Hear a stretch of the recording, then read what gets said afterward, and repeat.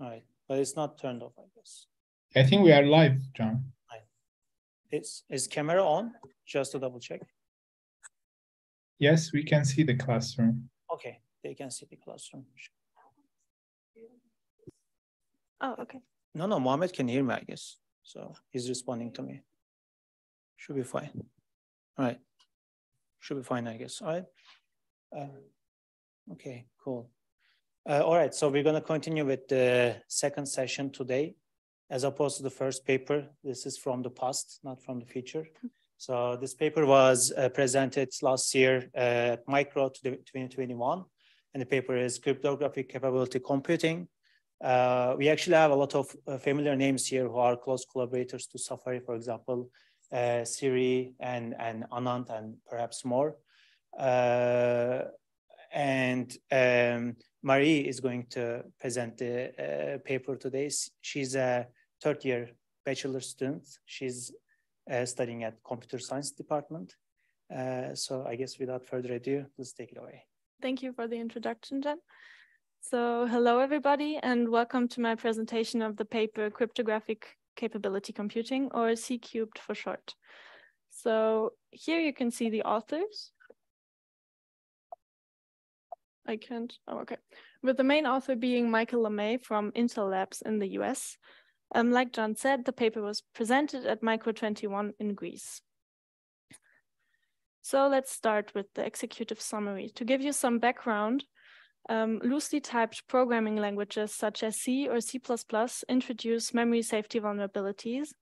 For example, buffer overflows or use after free, and those can give attackers an entry into your machine. The problem this paper mainly aims to solve is that current mitigation systems against these violations require a lot of added state and only provide partial mitigation. The key idea this paper proposes is to use cryptography to encode pointers and the data that they point to.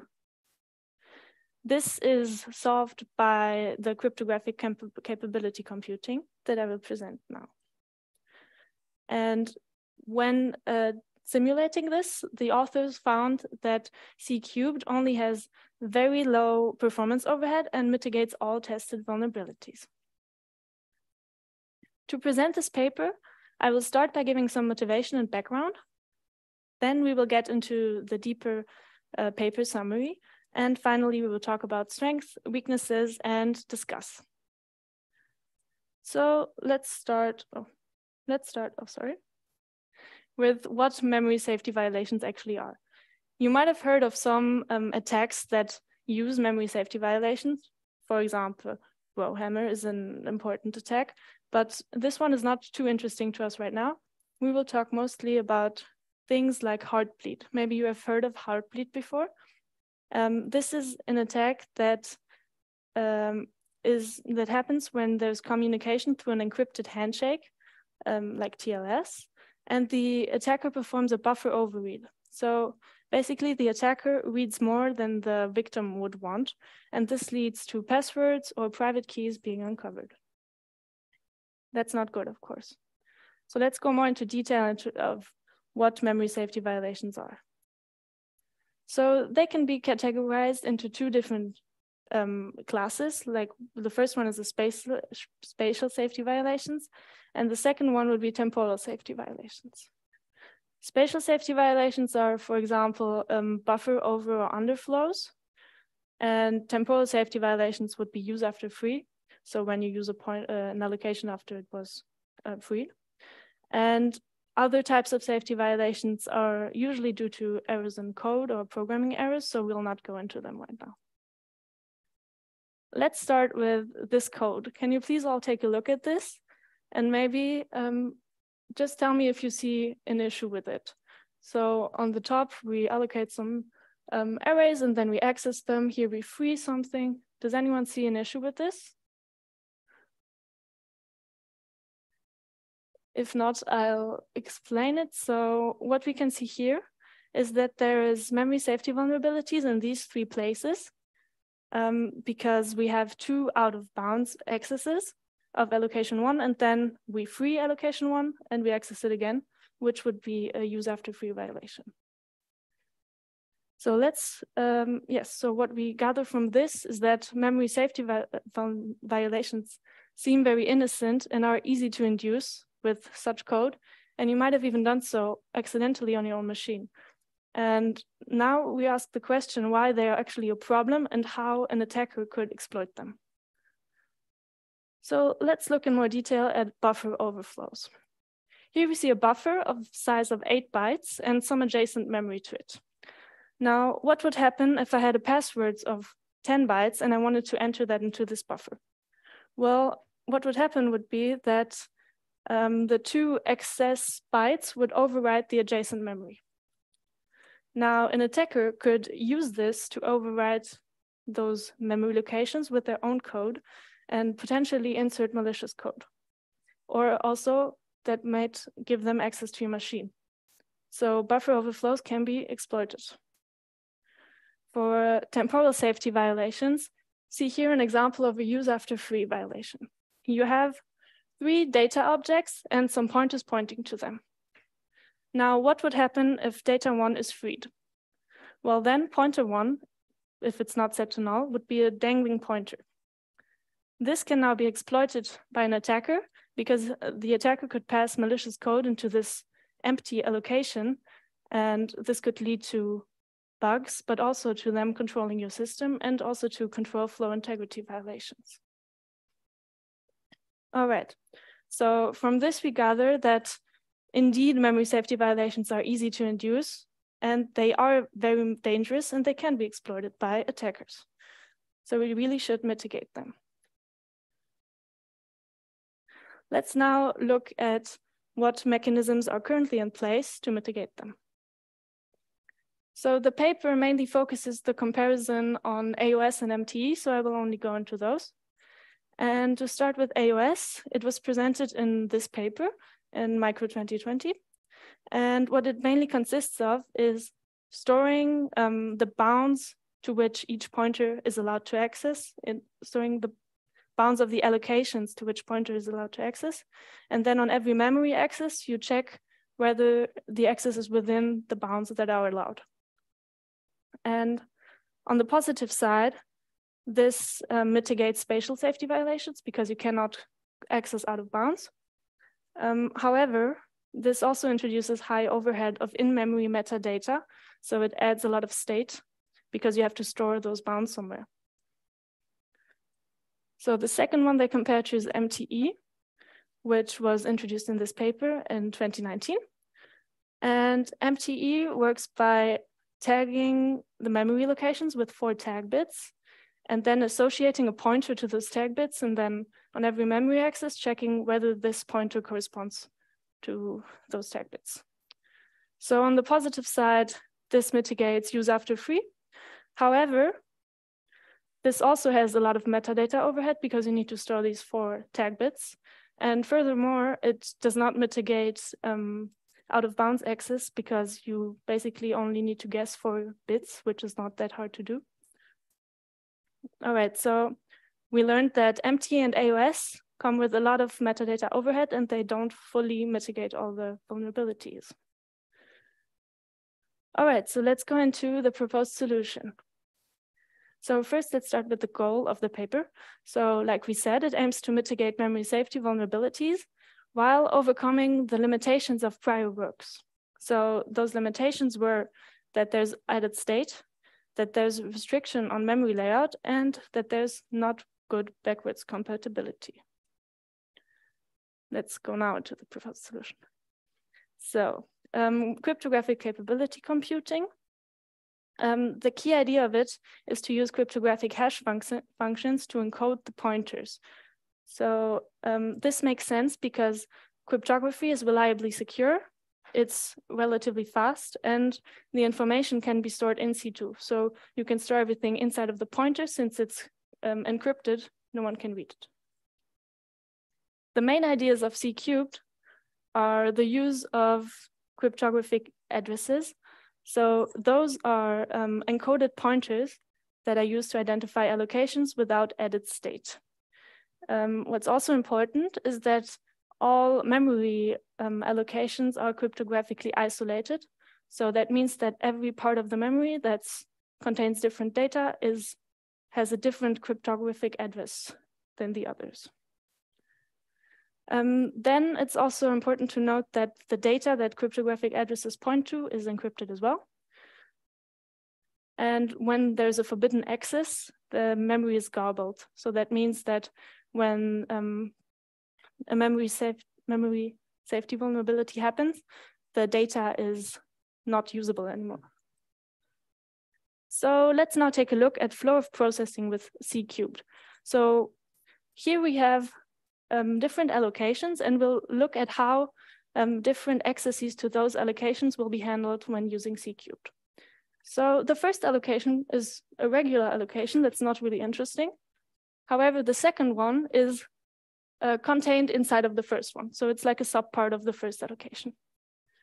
The third allocation is special because it was freed and now it's reused by something else. The fourth allocation was freed and is now not used at all. And the fifth allocation is outside of the slot of the first allocation.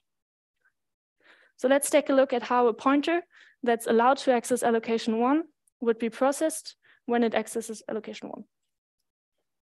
So first, the linear address is generated because we get a cryptographic address. So we have to first generate the linear address. And since that's inside of the right slot, the linear address will be valid. Then we generate a key stream, and that is used to decrypt the data. And since this is inside of the right spot, the data will be valid as well. If we now look at what would happen if pointer 1 would want to access allocation 2, then we would see that the linear address would still be correct because it's inside of the same address space. However, the key stream that would be generated is the same as for pointer 1. So this would not correspond to the key stream that was used to encrypt allocation 2. So it results in garbled data. And this is how C-cubed mitigates out-of-bounds accesses. So for allocation 3, if we now look at a different pointer that was allocating, that was pointing to allocation 3 before it was freed, if that one tried to point to it now again, then what would happen is that we would get a valid linear address because it's in the same address space. But the key stream is now not the same one as the new key stream, so the data would be garbled as well. And this is how C-cubed mitigates use after free. The same thing happens for allocation 4, only that it's not used. And for allocation 5, that would be the case of a non-adjacent out of bounds. Since we are far away from allocation 1, but we're using the pointer that was used for allocation 1, we would even get a garbled linear address because this is not the right address space. All right, so we see that C-cubed uses cryptographic addresses and data encryption to mitigate vulnerabilities and mitigates them quite well. All right, now we can ask the question how this pointer encoding actually works. So here what you can see is a cryptographic address. It's divided into 5 distinct parts, and the first one is the power. The power determines the size of the offset bits, and when it's all zeros, that means that it's not a cryptographic address, but actually just a normal pointer, so it does not point to encrypted data. Then we have the version that's optional, and it helps with the cryptographic isolation of the memory allocations. Then there's the encrypted address, that's the upper part of the address, and this is encrypted using a K cipher. The fixed address is the lower parts of the address, and this is in plain bits, so you can read it. However, the encrypted address as well as the fixed address are both immutable, and we will look at why that is in a minute. The offset is not really important to us right now. So let's look at the flow of encryption, so how we get from a regular pointer to a cryptographic address. On the top, you have the regular pointer, and you can see that some things can just be copied down, like the fixed address and the offset. And the interesting part is here in the middle, we have the K cipher. And what needs to be provided to be able to encrypt this is a pointer key, the optional version, and the power field. So what's interesting here is that the fixed address is actually folded together with the power field using some operation. In this case, it's an XOR, but it could be something else, to generate the tweak. So the tweak is a value that's used during the encryption, and that's how we get the encrypted address. And actually, the tweak is also needed during the decryption. So that means that if someone were to change the fixed address of the cryptographic address, the decryption would not work anymore because the tweak needs to remain the same. And here you can see the decoding flow. Otherwise, most of the errors can just be reversed and the version is dropped. Yeah, you need to provide the pointer key again. So let's look at how this works on the lower levels. So how does the memory controller handle such encrypted pointers?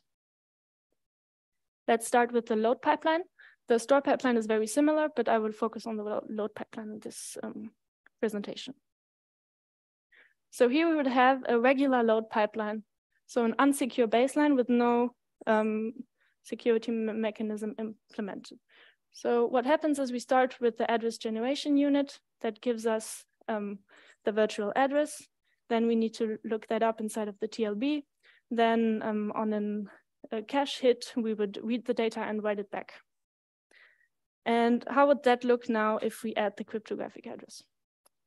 So what happens is that the address generation unit does not return us a normal address, but an encrypted address. So we can't look up inside of the TLB right away. And this adds 3 cycles of latency directly to the critical path of the pipeline, which leads to 5% performance loss. So this is not really a good thing. And the authors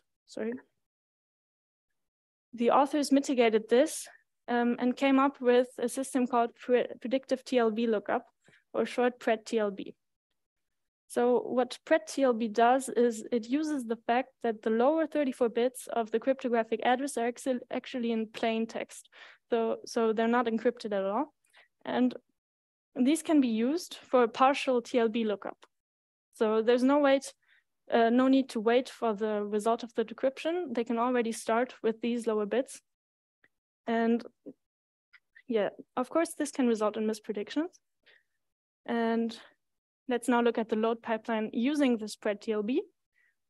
So the difference is, of course, here, after getting the address, you would directly predictively look up and you would get the result of the decryption before the write back. So then you would have to still check whether or not this was correct.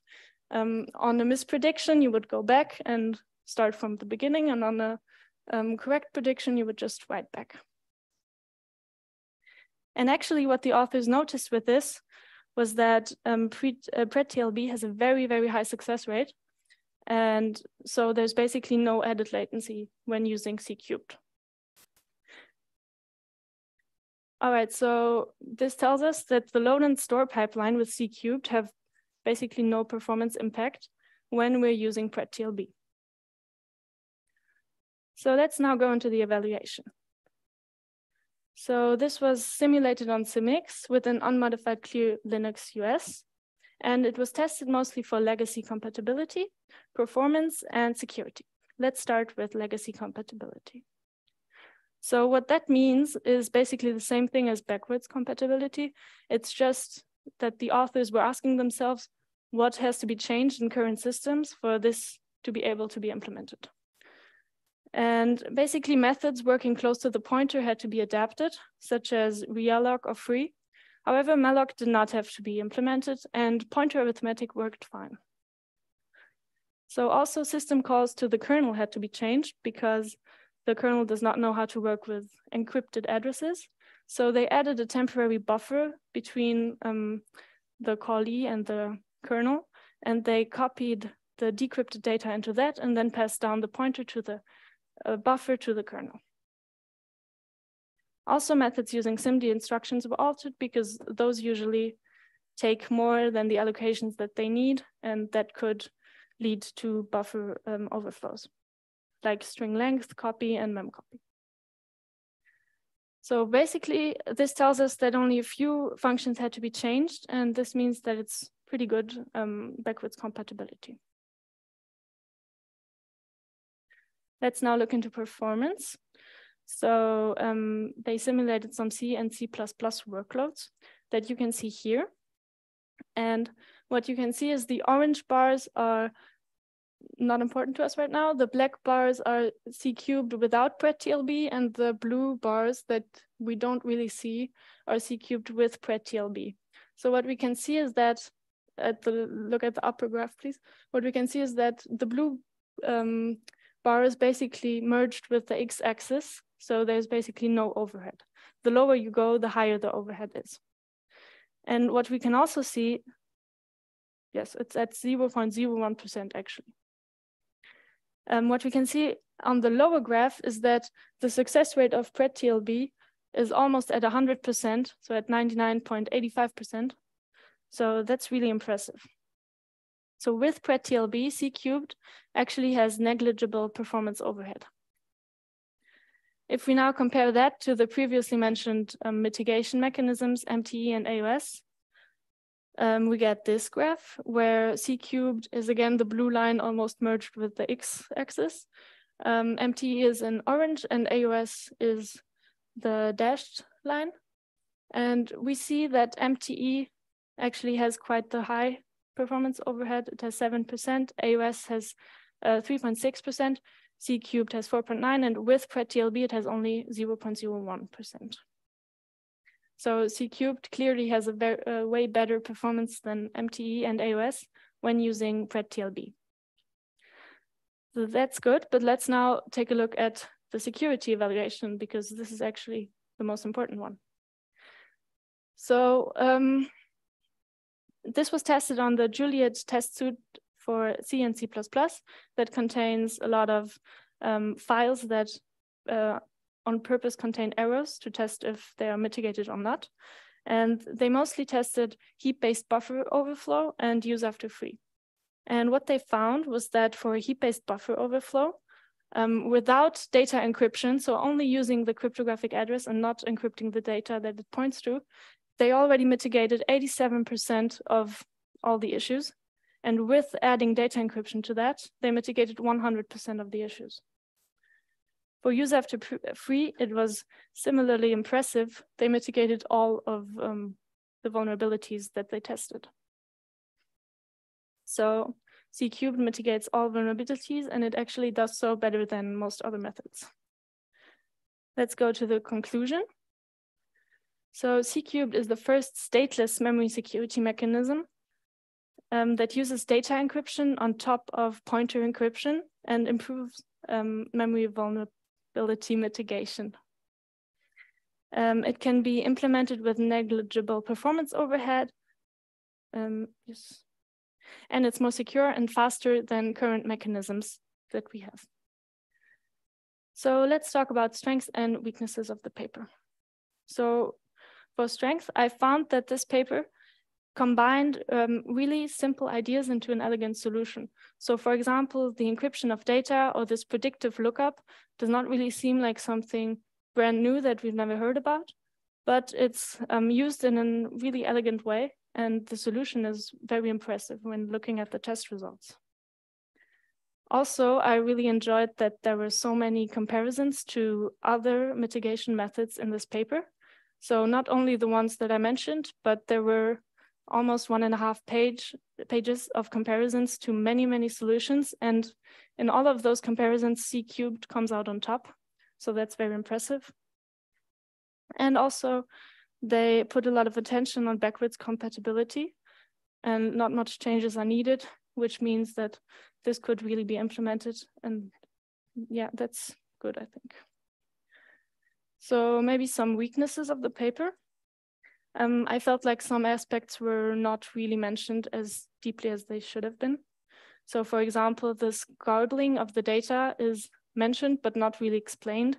So we don't really know how it's garbled. They mention it's garbled across the whole memory hierarchy. Does that mean the data is lost? Does that induce any performance overhead or something?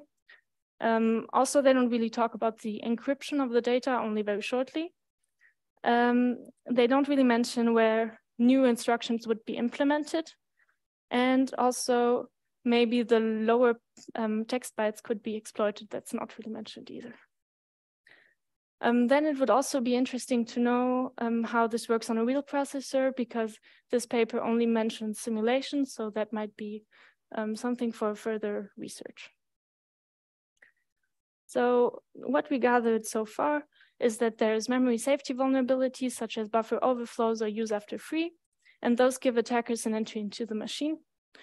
And current mitigation systems require added state, and cryptographic capability computing was proposed to solve the issue of this added state and actually performs very well and mitigates all tested vulnerabilities.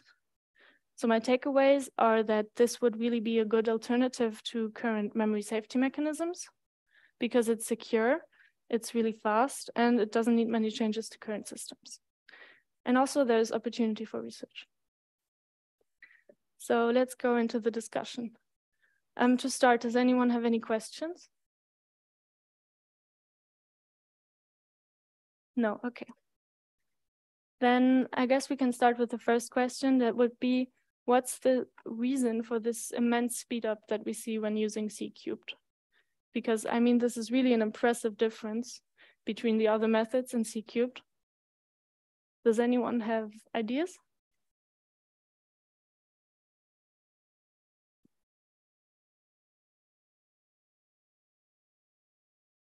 So I guess I could take away one thing in the beginning, that's this use of pred-TLB that we saw. So that, of course, increased the speed of this method by a lot. Maybe something else?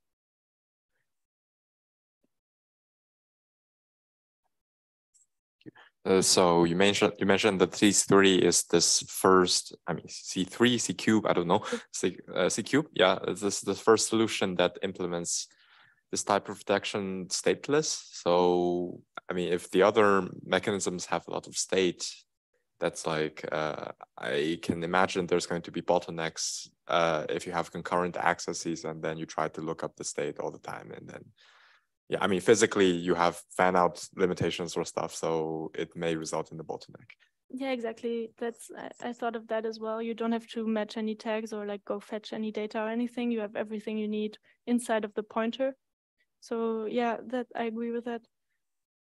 Does anyone have any other things to say about the performance of C cubed?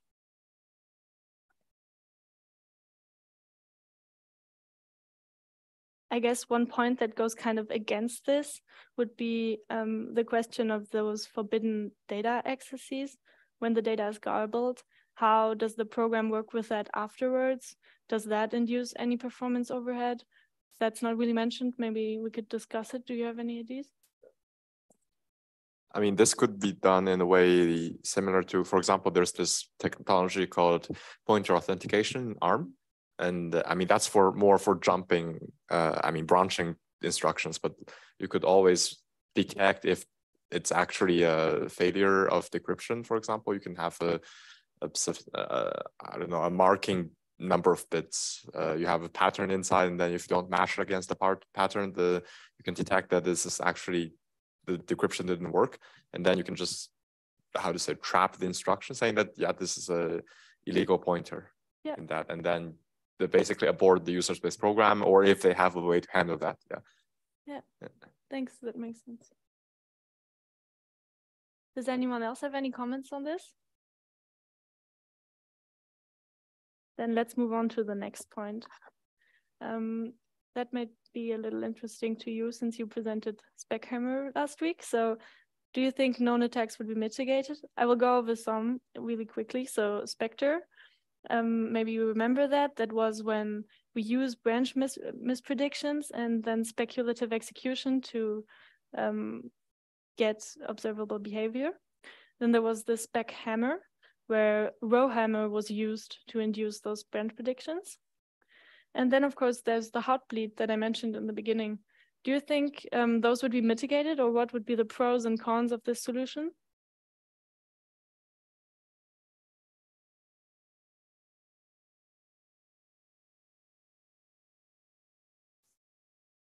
I guess I could start with Spectre, for example. Oh yeah, sorry. The explanation of Heartbleed. So for Spectre, I think that since the data is encrypted, it's not that big of a deal if the attacker would have observable behavior, because maybe they would find this data, but it's encrypted, so they can't really see it. But on the other hand, the data has to be decrypted somewhere. So that's also not really mentioned in the paper, like at what point it's decrypted and where it's stored in a decrypted way. So that would maybe be interesting. Do you think that would also be a problem for RowHammer? Or is there maybe some other problem?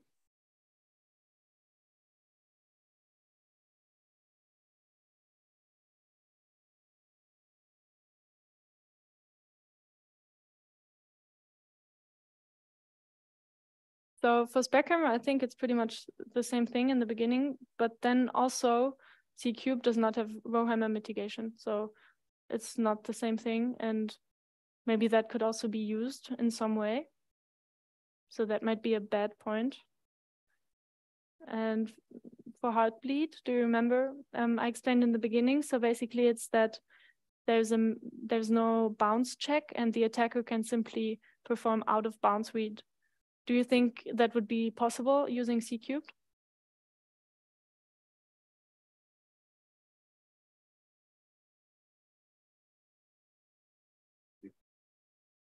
I guess not, because you'd have just random, or not random, but some kind of garbled data, right? At the end, you have something, but it's not representative of what's actually going over. Yeah, that's true. That's what I thought as well. It would just result in garbled data. But then there's this thing that we talked about before. We don't really know how the data will be recovered after, or if that leads to performance loss or anything. Do you guys know any other attacks that might be mitigated by this or might not be mitigated?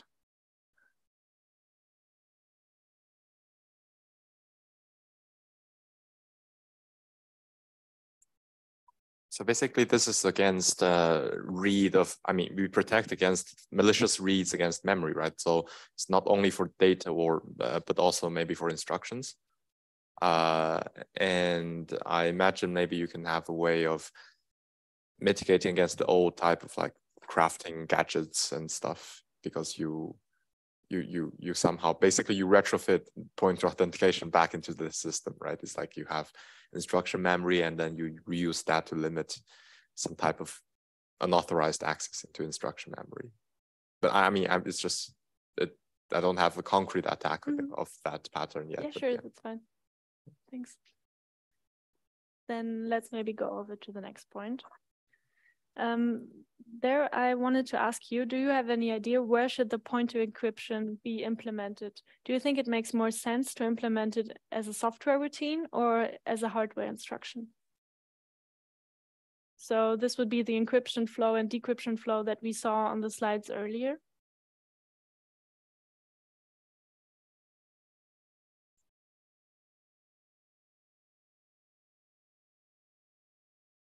I would imagine if you're doing it all in software, it'd be significantly slower and you might see a bit of performance penalty for it. But you would get the flexibility of, say, that encryption, is no longer very useful. Like it kind of, you need something newer for whatever reason, you have that flexibility. Whereas in hardware, yeah, you get fast, but you're stuck with whatever you have, and that's the end of it.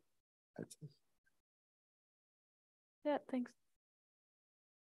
Does anyone else have another idea?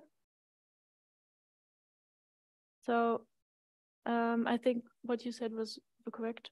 Maybe another thing that's interesting for the hardware instruction would be that the processor could protect this encryption key, and that would lead to more safety because it's harder to recover it from hardware instructions. And like you said, hardware optimization. And I think it would be maybe cheaper to write a software routine than to change hardware instructions, but I don't think that's a big point. Does anyone else have comments on this? No? All right. Then let's move on to possible improvements. Do you have any ideas how this method could possibly be improved. I know it's hard because it's basically perfect. I mean, if it mitigates 100% of the vulnerabilities and has no overhead. I thought of one, maybe, I mean, it's kind of an improvement and not an improvement. You could maybe encrypt the entire address, and I think that may lead to more security. But on the other hand, that would also kind of remove the ability to do PRET-TLB, and then that would maybe not be good for performance. Do you have any ideas along those lines? Yeah, go ahead. I think if you encrypted the whole address as well, you wouldn't really be guaranteed consecutive physical memory, which can be very useful for a lot of things.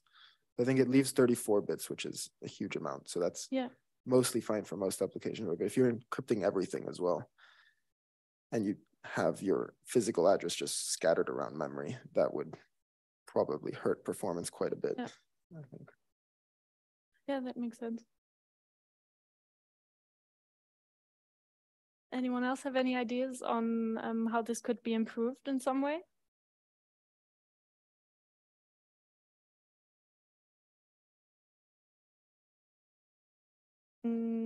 Yeah, okay. Well, then let's go to the next point. So what do you think would be the impact of implementing those functions again, like free and realloc? They would have to be changed to basically decrypt this cryptographic address. Do you think that would have performance impacts or something similar? Oops. Yeah, exactly. Or would this have an impact on the cost? Or do you think this makes it less likely to be implemented because it's kind of fundamental functions that have to be changed?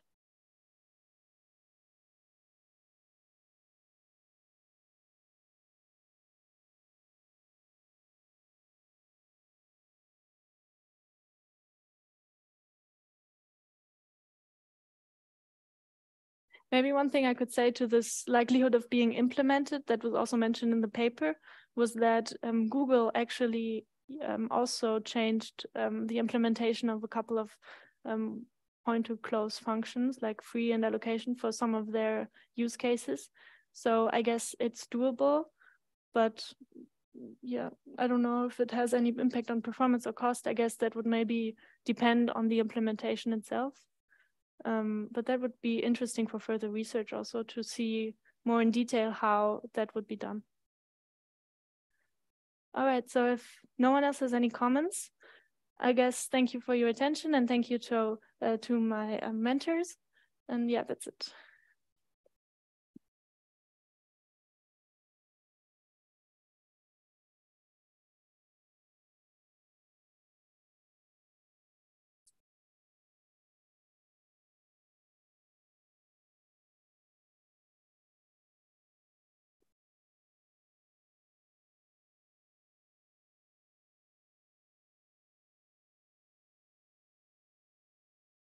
Mohammed. So we finished early today. We can take any comments from anyone, basically. Hello? Hello. Yeah, we can hear you. We just turned off the camera. Yeah, the camera was frozen for a bit. If anyone has any comment, maybe can speak up related to the two papers from student, from the team.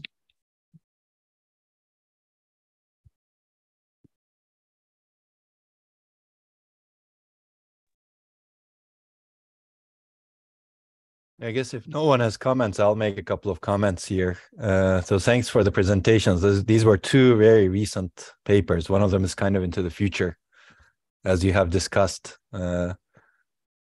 And you can see that people are taking different approaches to different problems using cryptography and hopefully sound, let's say, perfectly secure approaches. I will comment on the first one first. The first one is, I think, interesting. It's an integrity checking approach, as was analyzed. It's not a new approach, but it's an approach that's applied to RowHammer. I think there were multiple papers actually recently that was written with this approach. I think it's good to certainly examine these approaches. One of the downsides I see with these is the overhead is very high in terms of what you do. So it's not clear that these should be used alone. One of the papers that was mentioned argues that this sort of integrity checking should be used in addition to other RowHammer solutions. There was some discussion on that. And that makes a lot more sense than just using this approach. And this sort of integrity checking actually does not need to be customized for RowHammer. It could be general memory integrity checking that enables protection against many types of bit flips, right? Not just RowHammer. Yeah, I mean, as I said, I think the major potential issue with these approaches is the overheads associated with them.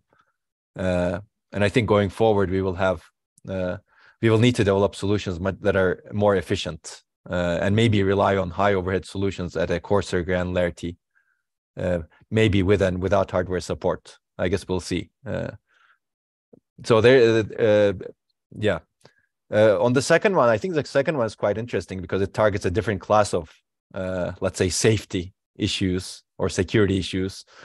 And that's a relatively new approach also. It was proposed purely by Intel, as you can see. So I guess we'll see if it goes into real life. There's not much to comment on over there, in my opinion, unless someone has more comments. So it's definitely good to have new solutions to problems like buffer overflows and attacks that take advantage of such things. Okay, I don't have any other comments, but I think this hopefully this encourages people to think toward maybe simpler directions to handle such issues.